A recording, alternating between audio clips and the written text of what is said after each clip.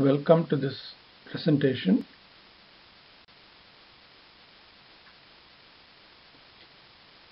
In this short video, I'll be going through 5 multiple choice questions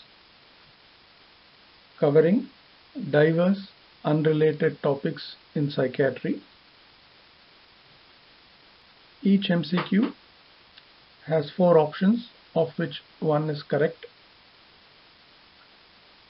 Brief explanations related to the questions will be provided.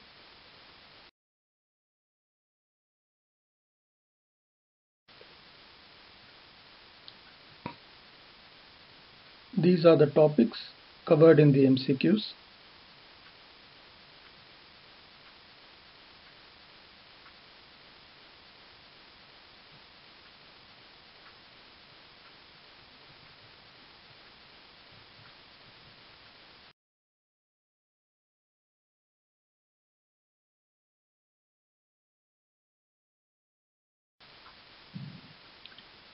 Question 1.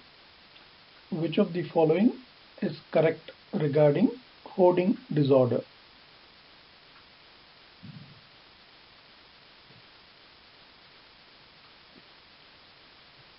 There are 4 options. Please go through the options and make your choice. If you want, you can pause at this stage.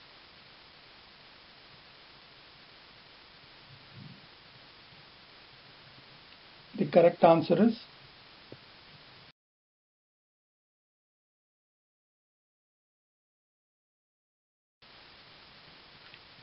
A. Excessive acquisition as part of hoarding disorder is more common in females. The main feature of hoarding disorder is difficulty discarding items with or without excessive acquisition. Hoarding disorder with excessive acquisition is more common in females. B is incorrect. DSM-5 allows this diagnosis to be made in those with good, fair, poor, or even absent insight. C is incorrect because about 50% of individuals with hoarding disorder have a family history of hoarding disorder. And D is incorrect because symptoms typically are chronic and they have a worsening course if untreated. Question 2. Which of the following is not a characteristic feature of serotonin syndrome? Is it agitation, clonus, dry skin, or fever?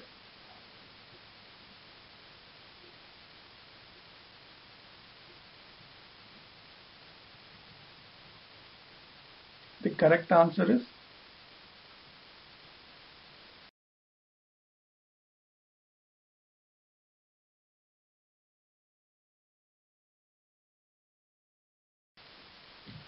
C.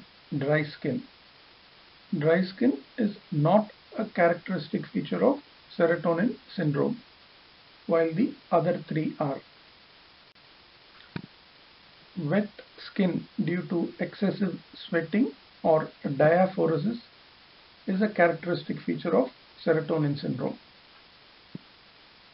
The characteristic features of serotonin syndrome include mental changes such as agitation and confusion, tremor, diaphoresis, fever, hyperreflexia, inducible clonus, ocular clonus, myoclonus, etc. Treatment options for serotonin syndrome, in addition to withdrawing the offending serotonergic agent or agents, include supportive measures such as IV fluids and antipyretics, benzodiazepines, cyproheptadine, etc. Cyproheptadine is an antihistamine which has anti-serotonergic effect.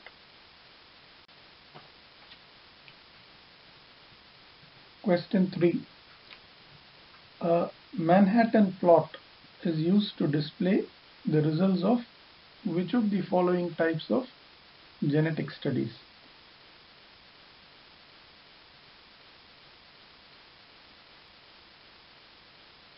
Please go through the options and make your choice.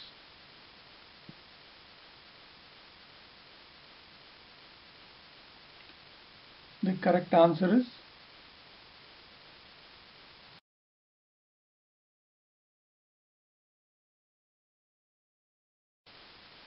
B. Genome-wide association studies, or GWAS.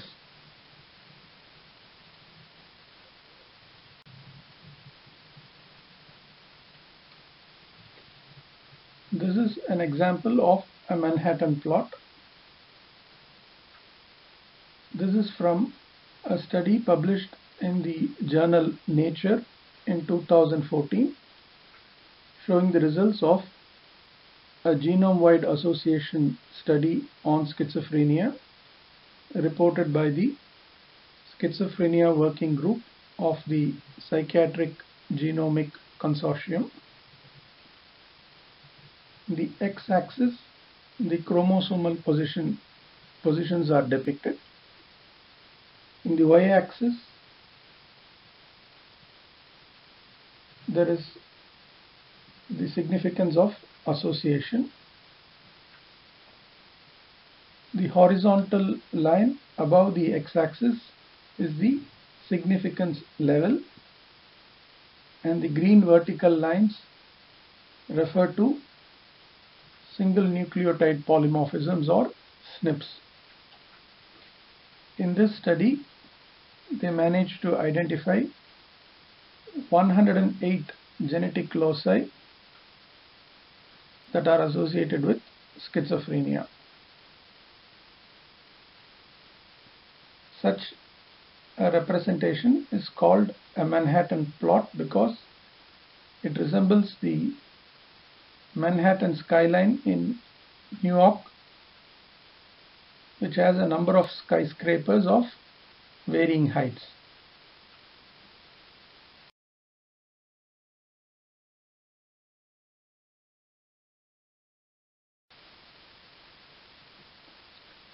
Question 4.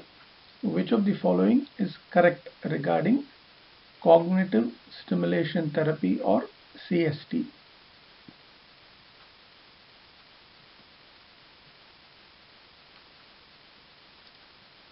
Please go through the 4 options and make your selection.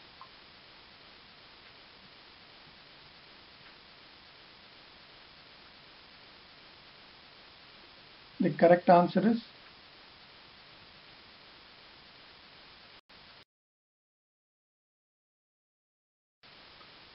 D. Reality orientation is an important component of cognitive stimulation therapy. A is incorrect because CST and reminiscence therapy are not the same. Reminiscence therapy involves discussing past events using prompts such as old photographs. B is incorrect because CST is mainly indicated in dementia, especially mild to moderate dementia, to try to improve cognition and quality of life. C is incorrect because CST is typically administered in groups. So a standard CST course consists of 14 sessions of 45 minutes each, spread over 7 weeks at a frequency of 2 sessions per week.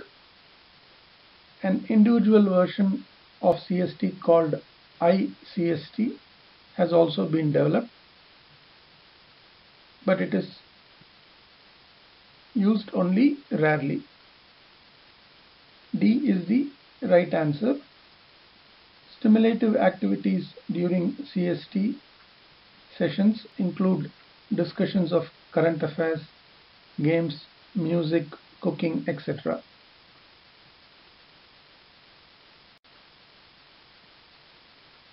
The Final question. Which of the following is correct regarding fractional anisotropy?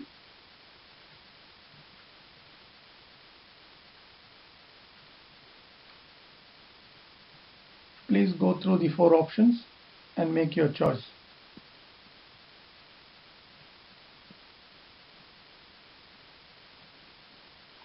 The correct answer is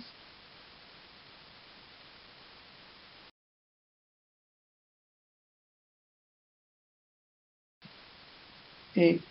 Fractional anisotropy is a measure of white matter integrity.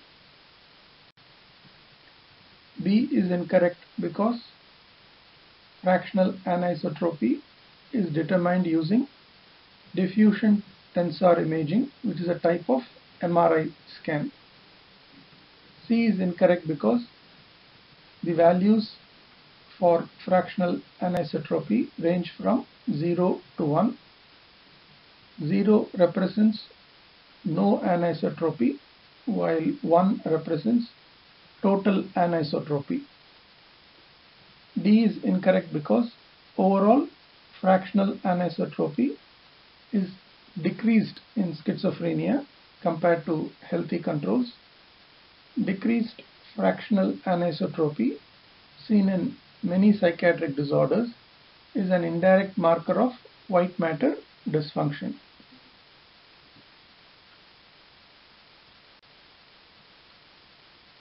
That brings us to the end of this short presentation.